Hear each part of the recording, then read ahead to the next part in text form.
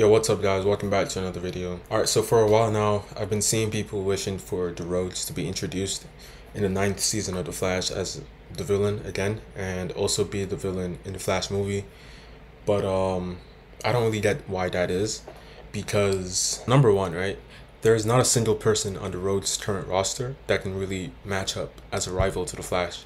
And maybe, just maybe, the superpowered individuals like Weather Wizard and some other people, but that's about it, and that's just a stretch, by the way. Number two, I also don't get why the community wishes for the group to be introduced as the villain, when the main critique of the show has been that Barry is losing to human beings, when the Rogues is also consistent of human beings as well.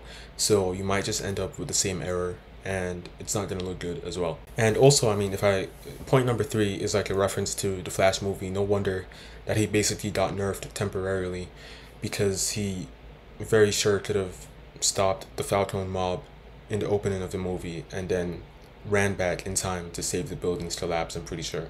So you can just tell, like, I mean, no human being is going to match up to him.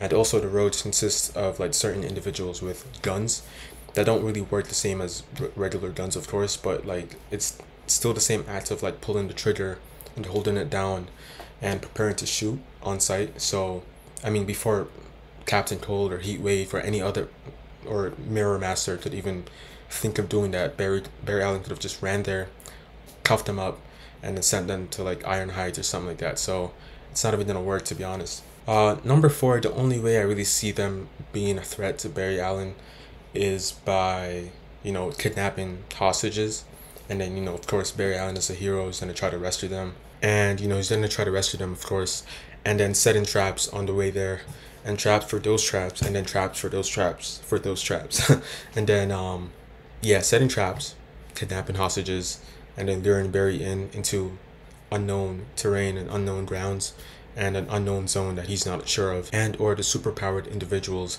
can also strike Barry while he's there, like Weather Wizard, Dr. Alchemy. I think Golden Lighter also has powers in the comics.